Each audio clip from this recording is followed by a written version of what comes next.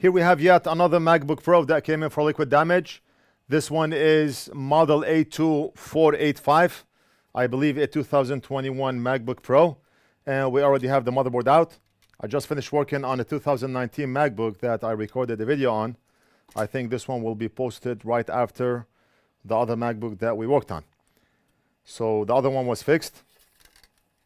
You may have already seen the video yesterday if I posted the other one before this one. But let's take a look at this one and see what's going on.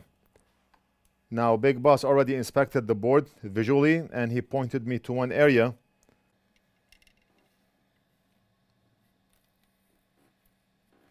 This one is board number A20-02100-11. And where is that corroded? Oh, here, got it. Right here. So he pointed me to this area. And he said that's the only area on the board with liquid damage. Now, we do not know if the keyboard itself is functional, if the touchpad is functional, if the screen is functional, or whatever the case may be. But right now, the laptop is not powering on. And that's what we have. That's the only corrosion on the board. I did not do a visual inspection on the board yet. Before we start the video, I want to give a shout out to our sponsor, PCBWay. PCBWay is a China Shenzhen-based PCB manufacturer and printed circuit board assembler with more than a decade in the field of PCB prototype and fabrication. They offer a wide variety of services, including 3D printing, CNC machining, sheet metal fabrication, and much more. PCBWay is committed to meeting all your PCB needs. They offer quality, on-time delivery, and competitive pricing. 1 to 2 layer boards starts at $5 with 24 hours turnaround. Get an instant quote by visiting PCBWay.com or click on the link below. And make sure to check them out. But just based on looking at the board with the naked eyes, I do not see any corrosion anywhere else. Look at the board. Very clean. Very clean.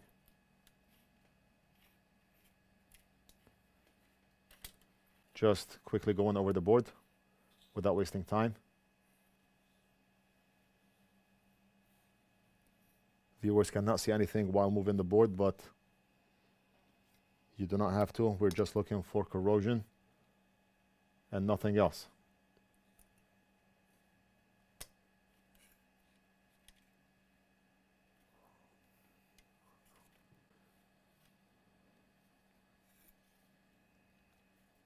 So we do not see anything else wrong with the board. Only this one area with corrosion right here. And the first thing I want to do is reflow this area. We're going to apply some flux. And the reason we want to reflow is, what if one of the components is coming off? Because of the corrosion buildup, the component can separate from the pad. So by applying hot air, we can reflow those components back. Solder will liquefy and make a connection again with the pads, components and the pads. And that way we can get rid of whatever corrosion we have here.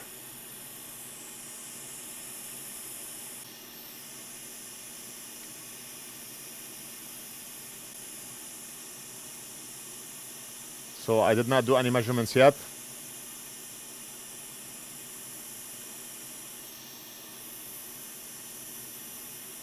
We're gonna measure those caps, the ones that you see here. Maybe we have a short circuit. And we're gonna measure this cap. And we also have a cap on the left. This one had some corrosion on it, but where is it? Oh, here, right there. We're gonna measure this one also, assuming this one is a cap. I cannot tell.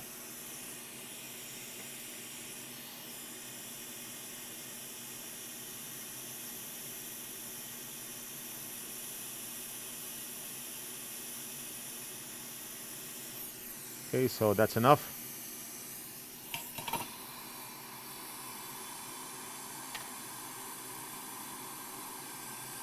Now we're going to use the amazing NorthridgeFix brush.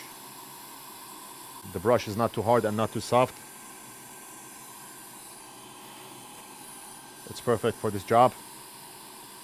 And whatever tools we are using on the bench here, everything from Flux, braid wick, hot air stations, soldering stations, thermal cameras, power supplies. We have it all on our website. Everything is in stock. unless the item is not in stock. Just log in, add to cart, check out, pay, and we almost always ship out same day. Quick cleanup with the swab. And then this amazing brush.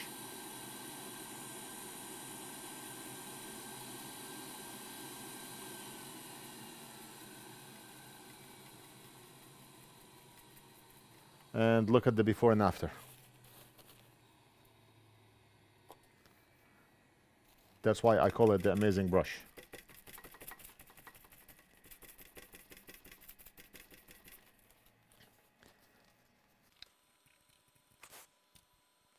We use Amtech wipes, the brush, isopropyl, and the board will be better than factory.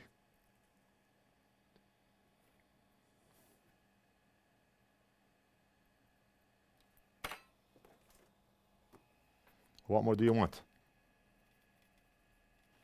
Let's go to diode mode on the multimeter, and we're going to measure to ground any one of the caps. I believe those caps are connected in parallel. I did not look at any circuit diagrams or board view diagrams, but it's obvious. And we're going to measure here. Do we have a short circuit? And we do. Look at this. I knew it. I knew it. This does not look like a cap, more like an inductor.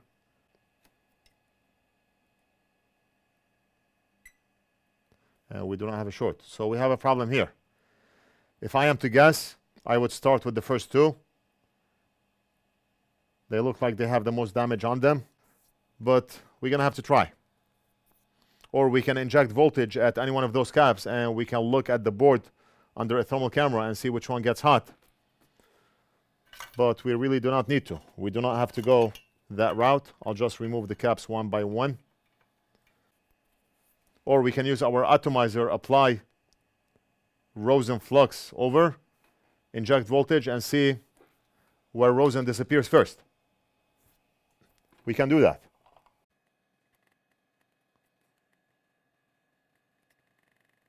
And just like that.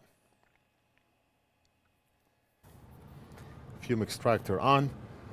And now we're going to inject voltage at any one of the caps and see where the short is coming from. Now those atomizers we currently have out of stock, but we should have a shipment by probably next week. Just an amazing tool to apply rosin flux, inject voltage, and see which component is the problem, assuming any one of the components that we have here is the problem. We only have corrosion on this area of the board, so why look elsewhere? And if we inject voltage right over here, what happens?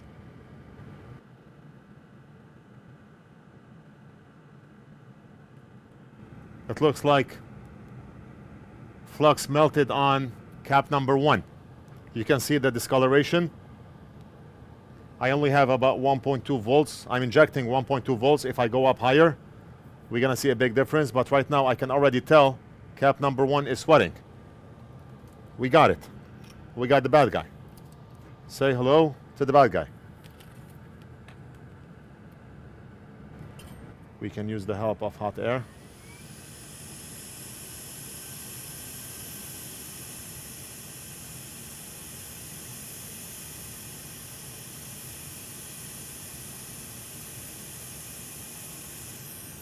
Out. Let's see, do we still have a short? If not, then there's a very good chance that we fix the laptop.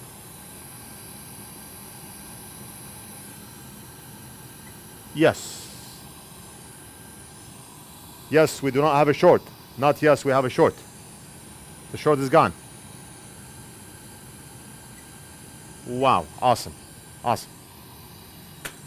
That's amazing.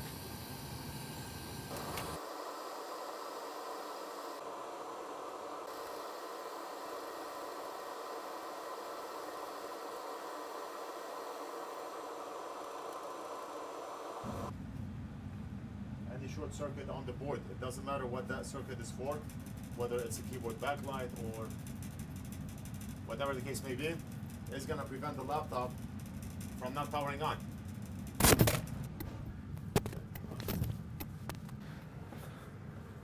Okay, I just realized I replaced the cap and I did not have the microphone on my ear. A customer came in, I took it off to speak to him. I came back, finished the video, replaced the cap, and I was talking to myself.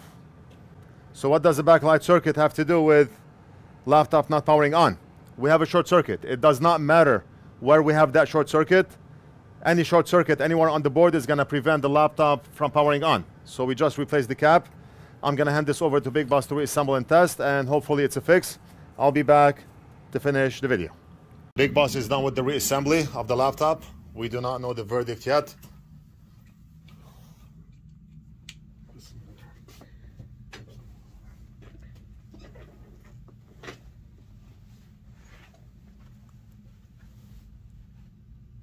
Yes.